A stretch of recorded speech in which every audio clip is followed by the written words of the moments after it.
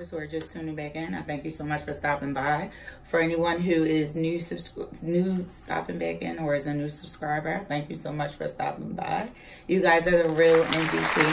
If you haven't done so already, don't forget to like, comment, and subscribe, and hit that bell button. That way you'll be notified when I do post new videos. I don't have a specific schedule, but you know, if you like, comment, and subscribe, then you'll be able to see when a video pops up. So I want to jazz up my locks. I'm not going to be doing too much, but I definitely want to decorate them. This video was inspired by a YouTuber. Her name is Jasmine Brown. Y'all go subscribe to her channel.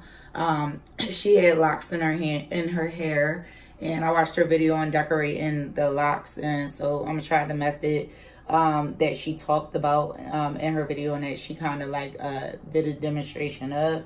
I have the materials of which she was talking about, which is this gold string.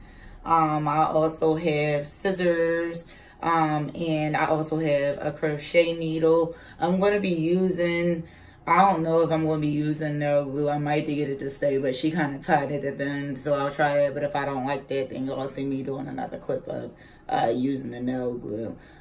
So without further ado, we're going to get into the video.